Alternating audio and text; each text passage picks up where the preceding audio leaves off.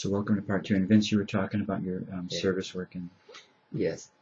At the beginning, we did things which we thought were important, but eventually we found that it was just an intermediate or initial step, and we have to move on to stage 2, stage 3, and we began to drop the other initial stages because we were in effect dealing with symptoms and not the root causes. So through the years, the service work that we did went deeper and deeper into the root causes. So for example, now we are focusing on education, on character building, on youth development. Because before, we used to deal with adults in the communities, even helping them with livelihood in order to help alleviate their lives. But these are things which many people are already doing, but no one was doing a more basic thing, which is, in effect, character building.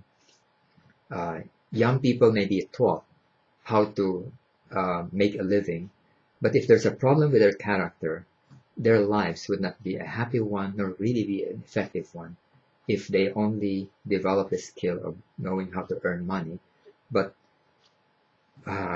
be somebody who's very difficult to live with when they get married, when they have children. They'll become problems to humanity, in effect. So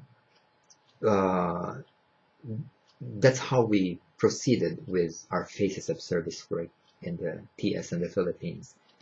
And we always have to keep in mind two things. First, are we addressing root causes? And second, is there a theosophical element in that kind of service work? We decided to identify what would make a service work theosophical. For example, if you feed people, that's very helpful.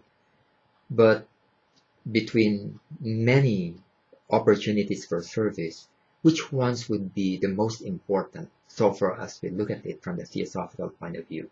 So we identified a few things which we would consider as having as the theosophical elements of service work or any other activity in theosophical work. For example, anything which would promote universal brotherhood or sisterhood, unity, then there would be a theosophical element to that one. Anything which would build character, especially among young people, because this would be the foundation of spirituality or living the higher life, then that one would have a theosophical element. Anything which would help bring about spirituality, which means the mystical life or the development of intuition, then that would have a theosophical element in it. So we identify these things, and whatever it is that we do, if you find these things in there, then we'd say, go ahead, it's part of our theosophical work. But among those, we will also have priorities, the most important, less important. And then we go according to those priorities after that. What are the ages you work with your schools? In the school, you mean the students? Yes, the students. It starts from 3 years old, okay. Nursery, okay. up to college, which is about 20, 21 years old. And how could somebody find out more about your work with the schools? Is there a web address? Yes. Yes, please. Could you? It's theosophy.ph. Okay. Then / goldenlinkcollege.html. Okay. And also we'll have a bibliography here where we'll link people to your school. All right. Could I ask? Let's say there's a person brand new to Theosophy, and they're an eager young or whatever age student. What advice would you give them? How to embrace Theosophy? What should they do? Well, first of all,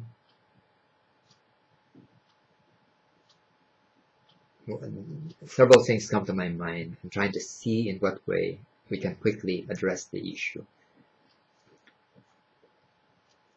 When we speak about Theosophy, we may refer to a range of things from formal Theosophy to applied theosophy like character building, and which one we will choose to address a certain person or a certain group of people would depend upon who they are and what would be first relevant to them.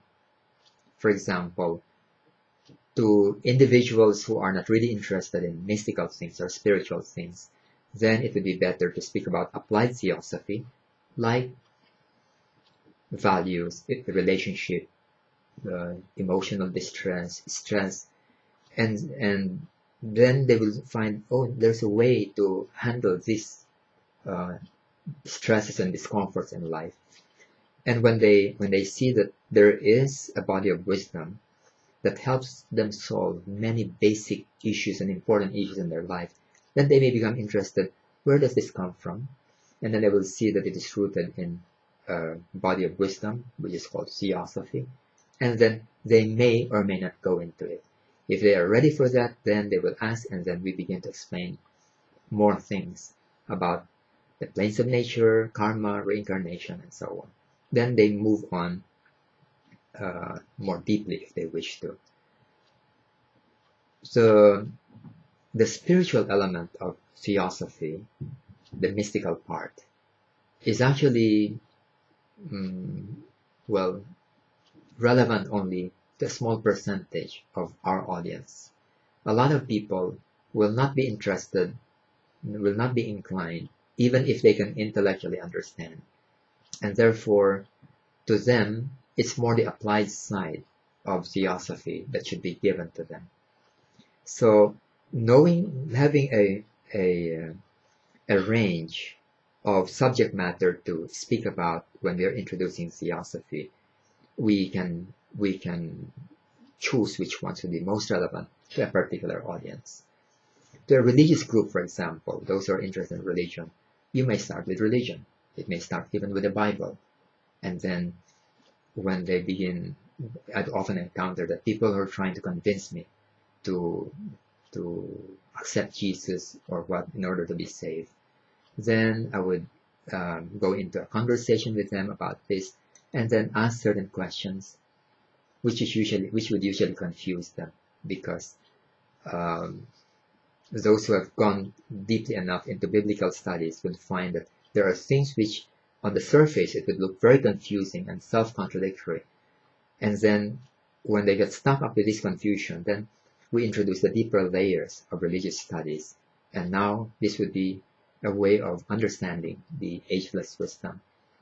So again, it depends. We conduct seminars to business groups. They invite us. It may start with team building, stress management, self-development, and from there, which are really part applied theosophy, then some of them may become interested in theosophy itself, and then some of them may even become members. So, how to introduce theosophy? I think it depends on the audience, but on the whole, I would say start with applied theosophy without going into technical theosophy. And if they want the rest, they'll find a way to find it. Yes, yes. Okay. So I want to just thank you. I know how busy you are. I know how much you do, and I just want to thank you so much for sharing some of this for us. It's very inspirational. And just seeing you kind of around here, treating everybody with so much kindness is really just such a great lesson. So thank you. Oh, it's been a wonderful time. Even these few days, I find that I feel very much at home with the people, with the place, and such a nice facility that you have here. There's so much that I'm learning from you, from the others. Thank you very much. Thank you. Thank you.